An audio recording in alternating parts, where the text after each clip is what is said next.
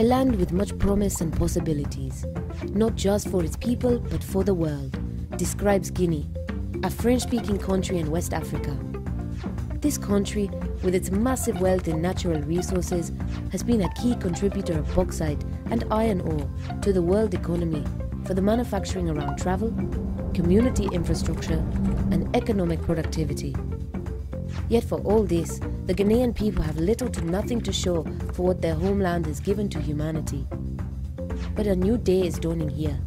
Rio Tinto and a consortium of investors are injecting $20 billion into the region for a new mining facility and railway to extract more iron ore for the world's market demands.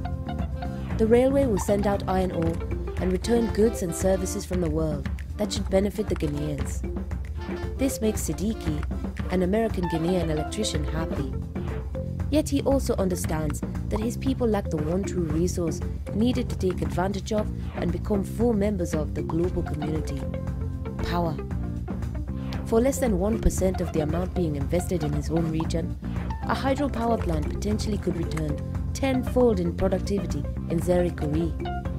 It would increase access to healthcare, education and training via internet, mobile banking and microcredit, food processing and so much more.